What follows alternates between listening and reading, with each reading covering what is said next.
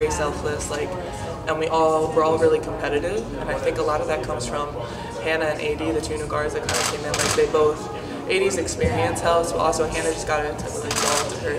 That makes us all better all around, especially defensively. And how, when you have conversations with Ivy about how difficult it is to kind of get those young ladies on the court because you guys are so deep in that area? Yeah, I mean, she's done a great job, especially we played actual games overseas this summer, just kind of what I said before, we're all so selfless. So if one person's doing good, we're going to keep feeding them the ball. I know there's times where Emma will just knock down several shots during the game, and we're like, all right, just keep running stuff for her. So it's crazy how we each have different things that can contribute to the game, and each person can kind of do their own thing at any given time. How much has your game evolved just being here for another summer and now with the extended guard play?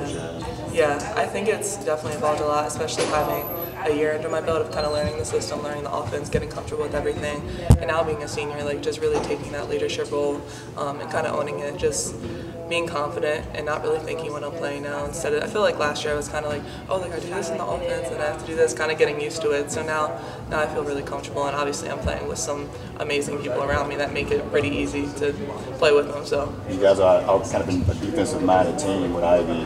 How much has that grown with you and Maddie back there, and then the additions that you guys have to assist you? Yeah, it's been awesome. We're definitely really aggressive and really competitive and really fast. So I think being able to kind of pressure people, pressure the ball, and then just get out and run in transition is something that should really help us this year. You and Lauren seem to be a pretty tight front court pairing last season. How do you guys go about replacing what she brought? Yeah, I mean, I think it's definitely, Ebo was awesome last year for us. She contributed so much in so many different ways on and off the court for her chemistry and just her shot blocking ability. I think Becky coming in really helps us. Her height's a little season, she has such long arms that she's able to block shots, and she'll go in and she'll rebound and she'll just do all the little things, and she's been really awesome so far for us. So. Are there any areas in your game that you're kind of looking to build in the absence of Lauren, or just heading into the next season? Yeah, I think a big thing for me going into this year is just kind of being more comfortable when Becky isn't being in the fourth spot and working on my passing. And I think I got a lot better throughout the year last year with that, kind of playing with Lauren.